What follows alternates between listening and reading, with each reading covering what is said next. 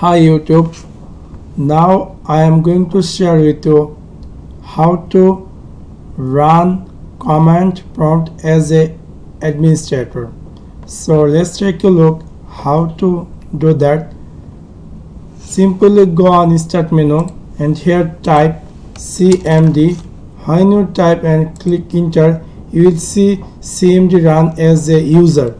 If you want to run it as a administrator, simply go on start menu and click on all programs and then go on accessories and here command prompt, right click over there and click on run as administrator, and the command prompt will be run as a administrator.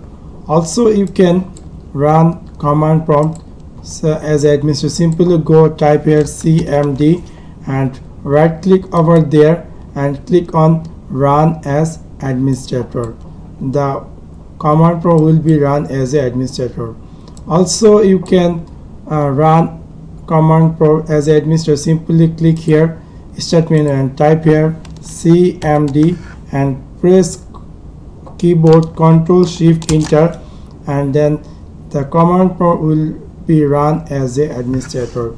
So that's it. Thanks for watching my video. Like and subscribe.